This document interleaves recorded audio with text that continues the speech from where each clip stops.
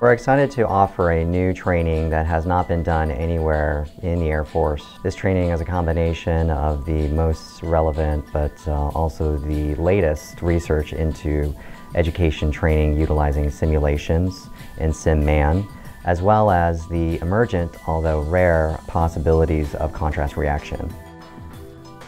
Contrast reaction is where you or somebody you know is going in for an examination like a CT or MRI, and they require a dye inside their vessel so we can see them under the CT or MRI exam.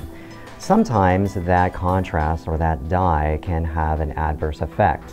Those are rare. We don't really see them too often, but we certainly have to train for that and be able to know what to do in an emergent situation. So the SimMan provides us that opportunity to test out scenarios that most people just wouldn't endure or would come across frequently. The second thing is we're able then to customize the scenarios appropriately for different environments or situations.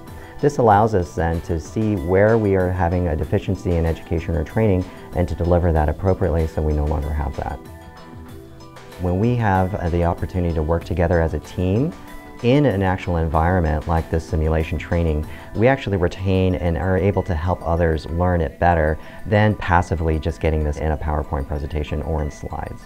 So we have now the opportunity to provide a frequent sort of remembering and interval training so that we can then be comfortable with this at a moment's notice, either here at the clinic or in a downrange environment.